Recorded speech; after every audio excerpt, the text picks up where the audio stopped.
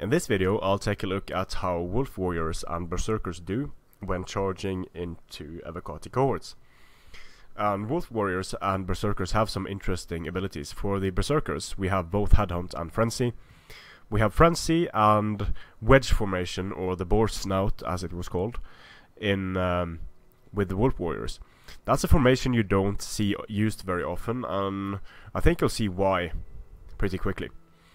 So over here, I'm going to charge in. I'm going to use abilities on one unit. I'm not going to use abilities on the other. Well, actually, no. I'm going to use Frenzy and Wedge, and then I'm going to use Frenzy and Standard formation, and we'll see how they do. So this is the Wedge formation. And it's going to decrease melee defense, but it's going to increase the charge bonus. And Wolf Warriors already have a massive charge bonus, but it's only going to increase their charge bonus by 4 and their melee attack by 5. So charging straight in, doing massive casualties on the charge. It's just ridiculous how well these guys do on the charge. But the problem is that after Frenzy dies down and they are winded, they're going to get massacred due to their lack of armor. And they're going to do slightly better than the... they're going to do slightly worse, I mean, than the ones that are in Wedge. But the problem with Wedge is that they will charge in. They will get a nice amount of kills. But what's going to happen then... Here we have 54 remaining. Here we have 66 remaining. What's going to happen is that the Wedge is going to mean that less men get into combat, and they're going to end up surrounded. So it's not a good thing to be using Wedge.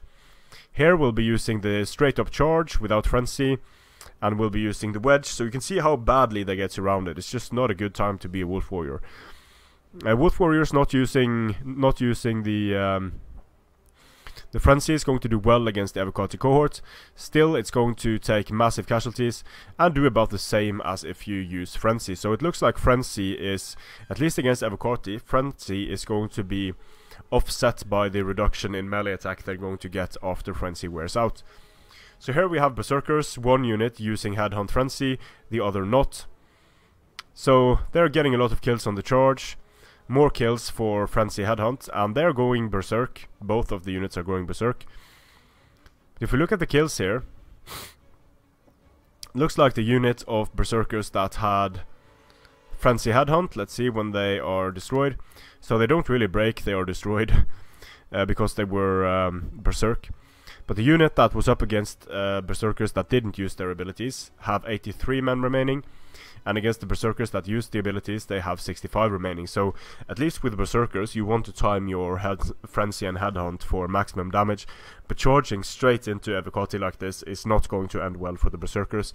And it's sort of a waste for that unit, because it's so expensive. It costs 70 less than the Evocati cohort, and the Evocati have a lot of men remaining. So Berserkers and Wolf Warriors are better used with Ariovistus to increase their charge even further, or just ideally charging into flanks or already engaged enemy units after you have sent in another unit to absorb the charge, to bait the Pila, a unit like Club Levi, for example.